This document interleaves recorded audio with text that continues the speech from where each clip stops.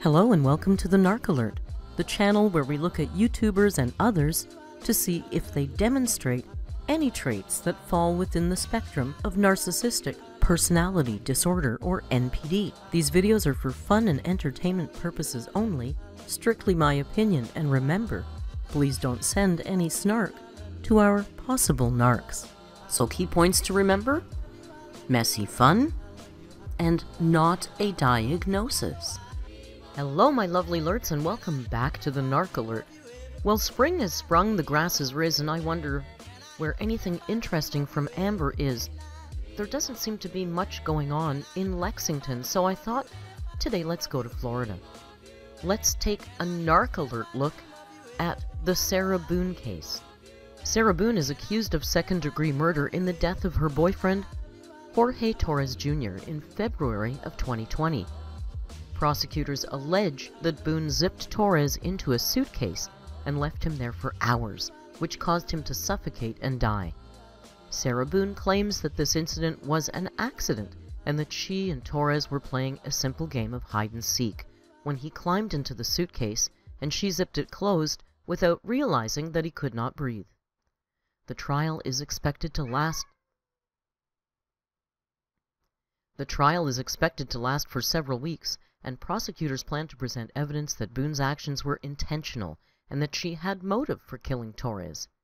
Sarah Boone's defense team is likely to argue that the incident was a tragic accident and that Sarah did not intend to harm Torres.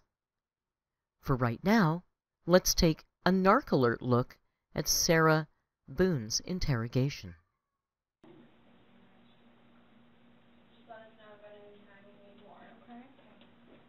I'm going to have you sit in the green chair that doesn't move. Appreciate you coming in. Yes, ma'am. I want to ask you about these whenever we have a moment. Sure. In an effort to try and establish some control, Sarah hands the detective a sheet of her questions. They are pushed aside. So obviously, he received his autopsy. So I'm going to read you your rights again. So this morning we went to his autopsy, and we were informed of some injuries that he has by the doctor. So so he's got scratch marks to his back. I know what that's from. Okay.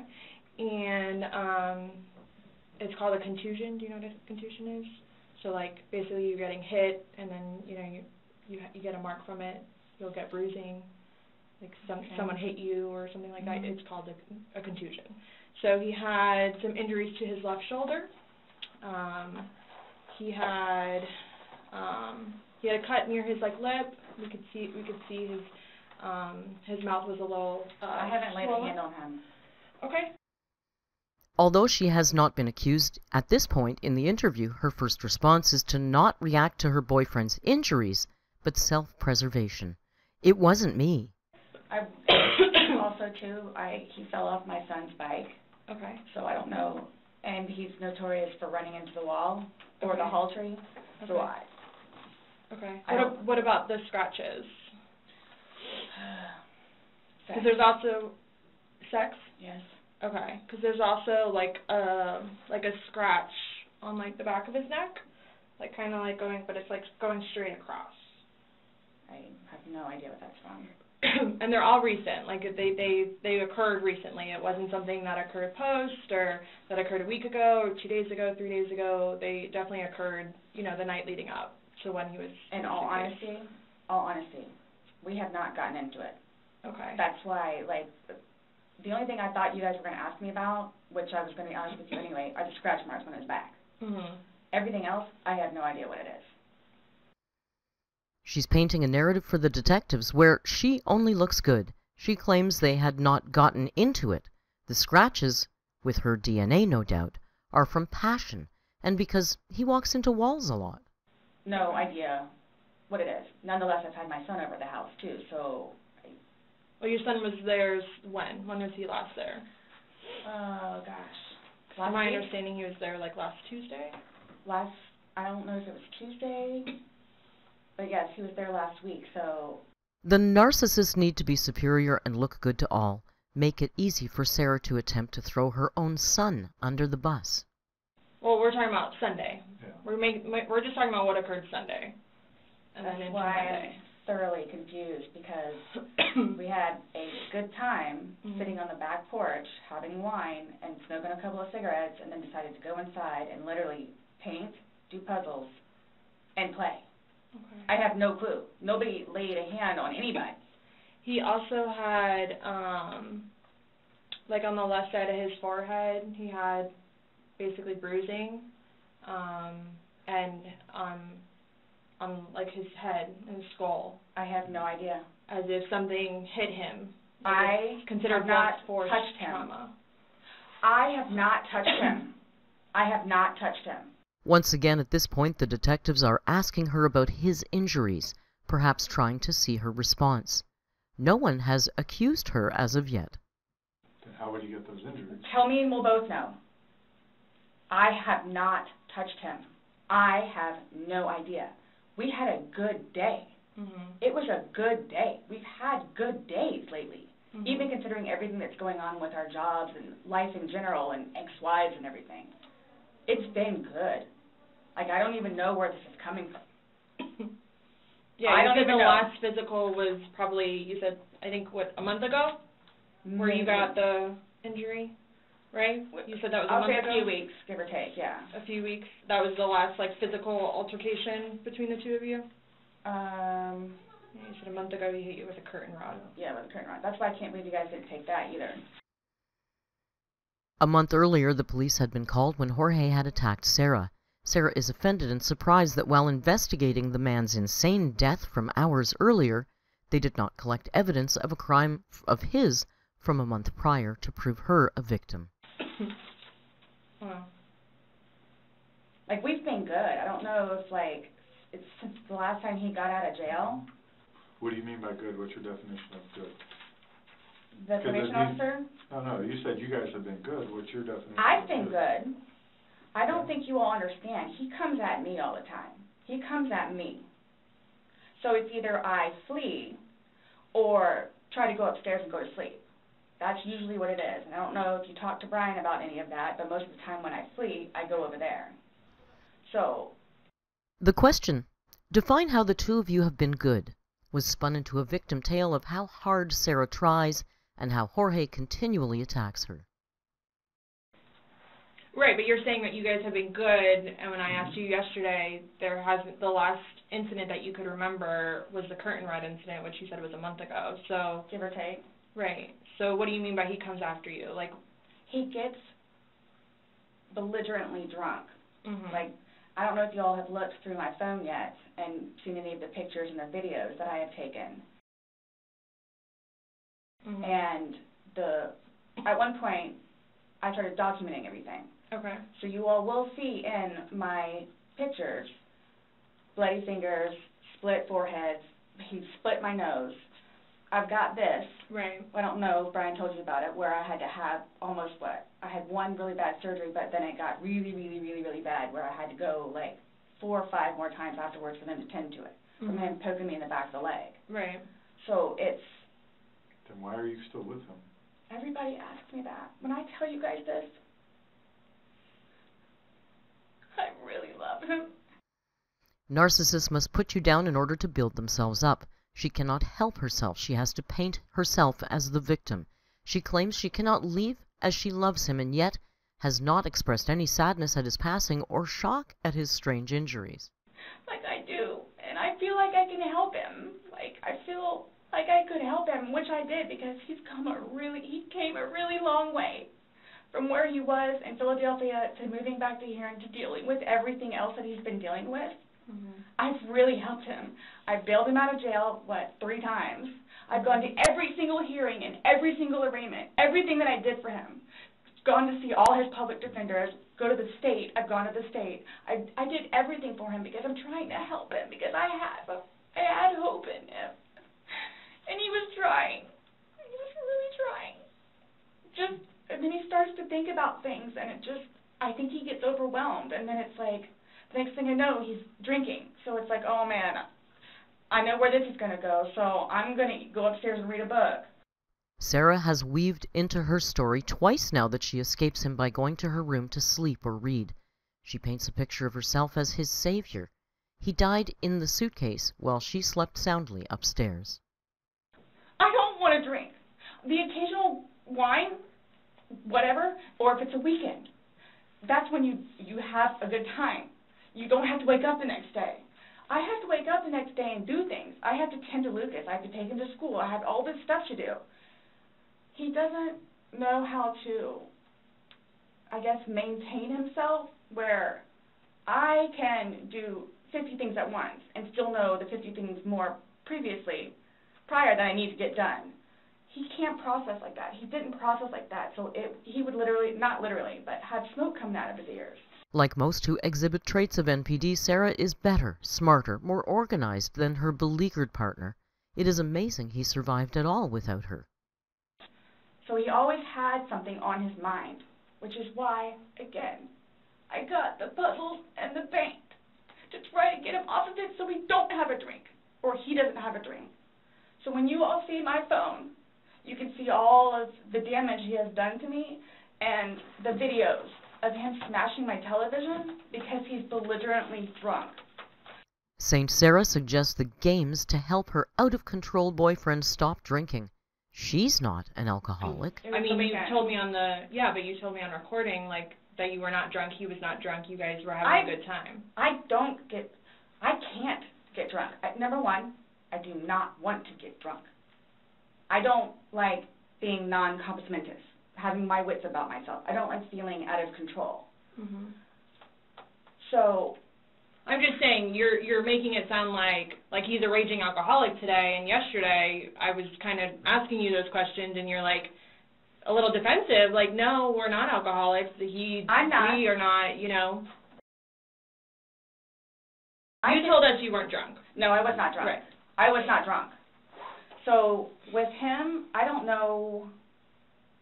I know when it's like, oh, okay, man, where I have told him, slow down. It's starting to catch up with you. Slow down. Slow down. And another thing, too, is I don't like listening to music with him because he gets too involved in the music, and the music that he listens to is a little rough around the edges, and, like, just, it makes me fractious listening to his music. So I kept asking him, let's just you and me talk. You and me will just be the ones that are talking, which was fine because, I mean, we were playing with the dog, whatever, and then it's like, okay, now let's do the painting. We just did the puzzle, took a break, now let's do this. Sure enough, sat down, we're sitting in there talking, laughing, talking about new movies, we're watching movie trailers while we're doing painting and all that other stuff. So it's still background noise to him because I think that's what he's used to, is having background noise, where me, I can sit in here all day with not a peep. Consistent in her narcissistic traits, Sarah cannot say a thing about George without including how much better she is. Nobody knew George better than I did. I say that I knew George better than himself. And I tried in every way, shape, and form. Ask everyone. I helped him. I took care of him. I miss him a lot, and I didn't even sleep last night. Sarah squeezes out a tear, finally, but it's for herself at how she misses him and cannot sleep. We've yet to hear her say a word about Jorge's pain and suffering. Okay. You had mentioned that you would take photos, videos, just kind of like a proof and just in general. Yeah, I started documenting at one point, but that was way before, I think, the last time that he got arrested, where he was flying off the deep end. When I tell you I love him, I love him. Even when you love somebody, you have limits. Everybody tells me that. All my neighbors don't tell me that. The office, property manager. At some point, somebody gets enough, then they have to do something to defend themselves. I would just flee, and I don't know if you would like to see on my phone, or I think it's actually on a laptop. I actually, because, and you have to understand too, I have, like, prior to classes in PO. Kicked him out. How many times? I had him arrested. How many times? But you also went down and bailed him out. I know. The next day. I know. What's on your laptop? What was I going to tell you? The detectives already know all the videos and pictures on Sarah's devices. They are horrible and damning. Sarah was too drunk to remember filming, and the detective is dying to refresh her memory. What she's asking. And you said you went up to bed around midnight, fell asleep around 12:30-ish. But those are the only times I have. So I have 4 and I have midnight. So there's a big gap. So I'm just curious, like, if you recall when you went upstairs to hide in the shower, or like when we started to play hide and seek. Yeah. Well, we went inside probably about, if I had to guess, we weren't out there too long, maybe about 6-ish. So let's go inside. I don't want to be out here anymore. Okay. All right, let's go. So we're doing whatever. We did it for a while because that puzzle, I don't know if they took it or they saw it. Worked on the puzzle again, finished it, started to paint. Well, started listening to music for a little bit, started to paint. Can we turn the music off? No problem. Start at the top, paint, whatever. Maybe, gosh, that puzzle, we worked on that for probably a good hour and a half. So 8 o'clock-ish? Is when you went to hide upstairs originally? No, that's when we were like painting. So then it's like, okay, well, I don't want to paint anymore. Let's just, come on. Okay, you want to play hide and seek? What he does is, okay, tag, you're it. So it's like, okay, we know. Okay, take off. That's what we did. And then you went upstairs, and then he didn't come up, and you came down, and the suitcase was there originally because you guys were planning to do donations, so it was already there. Have you guys ever played you said you played hide and seek like probably 3 times in your relationship. When you have played, have you ever zipped him up in a suitcase prior? No. Okay. So it was just kind of like that prop was there, and it was there, yes, and it was in play because... Why do you say it like that, though? I would never do that. You would never zip them up in a suitcase? Well, I mean, we were playing. No, I know, that but time, I'm talking about hide and seek, which is a game, so... The suitcase originally is in our closet, buried all the way to the back. If you, I know the CSI people saw our closet. Our closet needs to be cleaned out really bad. My son's clothes need to be cleaned out really bad because they don't fit him anymore, and I'm tired of looking at them. So he took it upon himself, including that suitcase, to take it downstairs so we can get all of our clothes, our donations and everything, and just leave. One defense theory is that Jorge was thrown in the suitcase upstairs and then was thrown or kicked down the stairs, locked in the bag. It seems to explain many of his injuries. Have you ever zipped him up in anything, jokingly or not, but obviously no. I understand, you know, you're claiming that Sunday it was a joking matter, you were laughing, he was laughing, but what I'm just asking is in the past, like, is it something that you guys normally do? Absolutely not. Okay.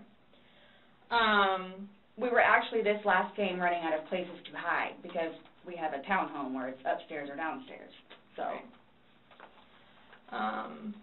Okay, so do you remember making any videos or maybe having any any photos, videos that you remember doing on your phone on Sunday?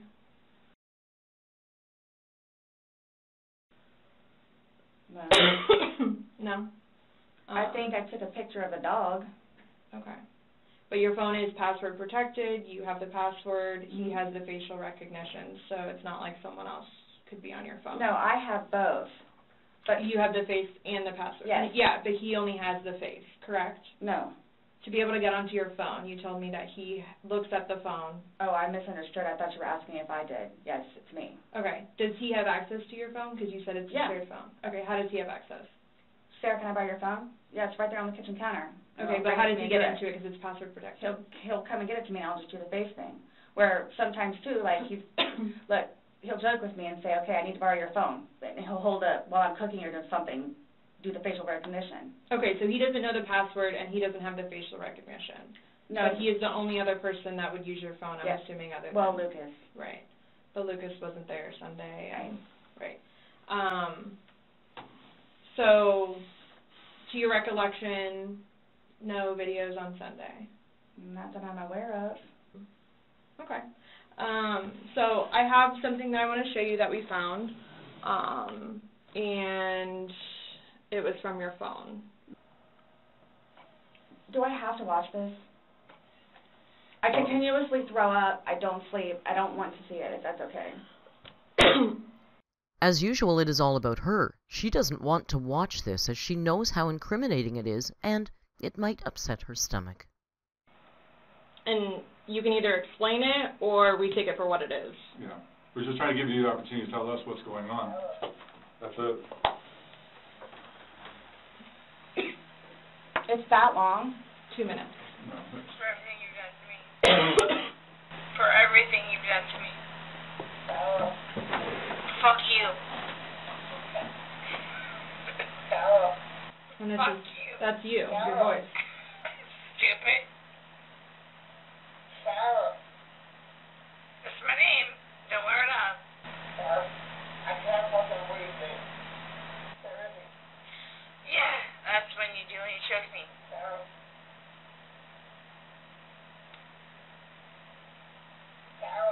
I don't want to watch it, please. Okay. Sarah says she doesn't want to watch anymore. The detective complies with a quiet okay and lets the audio play, so we hear Jorge's plaintive cries for Sarah in the background. Last time we talked to you, you had said that you put him in the suitcase, he had 2 fingers hanging out, and you I went flipped to bed. him over.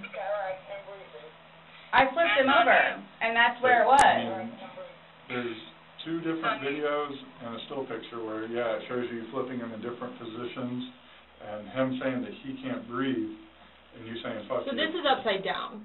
So in order for him to have gotten into it... It was flipped up. Right. It was flipped up normal. Yes. Like as if you're packing something. So this is upside down. Guys, this is killing me right now. So this image is upside down. This is perfect. Only a narcissist could complain that being inconvenienced about being questioned about a murder that they clearly committed is killing me right now. And then this small video that occurred 11 minutes later, it's flipped over the other way, closer to your dining room table. Okay. Now he's obviously still in there. So he didn't, how did it go from the back to the front? I flipped it. Okay. My plan was not to go upstairs and go to sleep. Well, that's what you did. Yeah. But not intentional. No, you told me you went upstairs because What? you were Stop getting here. ready for bed. Stopped here. Okay, but Where's here? show me where you can see any fingers coming out, because there's the end. And his head's right here. Mm-hmm. So going like this, rather than going all the way up, it's like this. But why is he saying I can't breathe, and why is he pushing on it as if he can't get out? And it doesn't show a hole. There's no gap. hole. There's no fingers. I don't see his fingers. There's no hole. I don't know what you want me to tell you. Like, I don't know, like, what you want me to tell you. I'm just showing you. I'm just telling you what we see and what we've heard from the other video. I understand. He's begging for you to let him out. You're laughing in the beginning, and then in the end it sounds kind of like a... No, it's not malicious. Well, saying fuck you.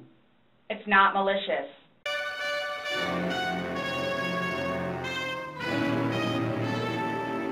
Then what is that? What does fuck you mean to you? Well... Like if I were to tell my Oh, like partner... he does. Like, I get told everything but a white woman, so... Always bring it back to you. It doesn't matter what she said to him, she gets called names too. It is always a competition with a narc. Okay. My intention was not to leave him in there. Please understand that. My intention was not to leave him in there. But you went upstairs thinking that he could get himself Yes. out, but the video shows That's at what I no told point you. can I see his fingers. And He'll it be up looks here any like minute. And then 30 minutes later, he didn't show. And he's telling you And I he didn't can't wake breathe. up. Do you think not he's able to get out. joking? You told me he was laughing, and We were before. The video, there's no when we laughing. first got in there, both of us were. So how long was he in there for? Like, this video is at 11:12 when it starts, so was he in there for, like, a long time prior to you recording this? No. No. So it goes from funny to no longer funny, but you're the only one laughing. But I didn't think that he was, like, panicky. Like, So pushing up on a suitcase saying, Sarah, Sarah, Sarah, I can't breathe. George has done that in the past before, too, where it's just like he thinks that he's woe is me kind of thing. She's now trying to say her murder victim was just being dramatic when he was struggling to breathe while she was laughing and yelling, "Fuck you." Nowhere in there is he laughing, is he joking. He is begging. And you're the only one laughing. Okay. And you're the only one saying derogatory comments. Like you're mad. No. Please don't. I don't mean to sound negative, and I don't know if I can say this, but like it's like you guys are kind of trying to like feed me. Like no, I'm just trying to show you a video that you no longer want to watch because you probably don't want to know the outcome of how and what you said. Well, I know what. You know what's on that video now? No. You remember making that video? No. Why don't you remember making the video? Probably because we had been drinking. But you weren't drunk. A trait of NPD is to lie to make themselves look good in every occasion. Sarah's story is unraveling.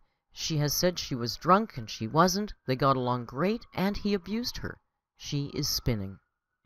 No. Just because I went upstairs and just You because you're drunk doesn't mean that you... told us times that you were not drunk. You said that you had your wits about you. You said he had his wits about you. Mm-hmm. You said that you don't like not having your wits. In my experience, if somebody cannot remember doing something to the extent of making 2 videos and taking a photo, they are intoxicated. Okay. I understand where you all are coming from. Well, we're just trying to make sense of it. We're trying to figure out what you're saying. We're trying to figure out this video. You explain it to us. We're listening. I'm not assuming. I haven't assumed anything. I follow evidence. But my intention was not, again, oh good, I got him in there. Now I'm just going to go to sleep. What do you think someone that knows nothing about this or hears just a little bit like, oh, they were playing around in a suitcase She's been drinking and then watches probably that video. went to sleep. That's what happened. But you let him out before. I mean, you put him in, so why didn't you take him out? Because I was upstairs and I fell asleep. On a personal note, this is the most confusing game of hide-and-seek I've ever heard of. The seeker places the hider in a hiding spot? I'm confusion. My intention is not for this to happen. I am sick about it. I've never done anything like this before in the past. I am sick, especially with that. I thought I couldn't sleep last night. I don't know. Well, here's the thing. You tell us the last night, you vividly remember this when you told us last night, that he was laughing, you were laughing, you put him in the suitcase, he has 2 fingers sticking out, and you go to bed. Now we see something totally different, and it actually shows you upset and, again, using derogatory terms to him when he's begging for his life to get out of that suitcase. So what but my thing you is say that we're assuming, we're not assuming, but we're the telling fingers, you it's on there. So it just happened to be that whenever I was videotaping or doing whatever else it was, just happened to not have that in it. Okay. This has changed my life. I will take this. I don't know. Yeah, that's a true statement. Absolutely. But you're trying to dance around the fact that so, you but what did are you? Okay, just. You left them in there. You're trying to Oh dance around the gosh, fact you left them in there. This is not. You didn't leave them in there? It's not cool. Like, this is not cool. It's not cool. That it. He's dead. It's but not you cool. think that I did that intentionally. You think that I did that intentionally. You intentionally left him in there and left the room. You went upstairs to a different room. You intentionally did that. You did. Yes. Because I'm thinking he's going to get out. Okay, and he didn't. Obviously not. When somebody's begging, saying, I but can't when you breathe. say that, though, but you have to, y'all Please let me out. I can't y'all breathe. don't know George, though. Like, that. Sarah is nothing if not consistent. She is more concerned over people's perception of her and if her actions were intentional than Jorge's death. No, George got in the suitcase. And you zipped it up. Not all the way and not intentionally to leave him there. But that's what happened. You keep going away from it. I don't know. That's exactly what happened. You went up with the bad joke up the next day. Are you all trying to have me admit that? Like, are you trying to have me admit that? Because I will never admit it because it's not true. It's not true. I'm basically stating as a fact because that's what happened. To assure that everything that we've talked about is true and accurate to the best of that person's knowledge. It's not a trick question. To the best of my knowledge? To the best of your knowledge. Everything that you've told us today is true and accurate to the best of your knowledge. Yes, but it was not intentional. Okay. Okay. All right, do me a favor, stand up. I need you to turn around, face the wall. Put your hands behind your back. Do you have anything in your pockets that I should know about? No. Okay. Thank you for joining me tonight at a look at Sarah Boone's interrogation, and if she shows us any traits of narcissistic personality disorder. I think she might. Her trial was supposed to start yesterday, but has been delayed once again. Sarah is a handful. If you enjoyed this video, please click like, leave a comment, don't forget to subscribe, and maybe grab a channel membership. You might have forgotten, and you might need a new one to get in the Discord to get more true crime stories, and maybe a vlog now and again. Thank you so much for joining me. From Rio and I, have a wonderful evening. We can't wait to see you again. Don't forget to be kind, and hasta luego.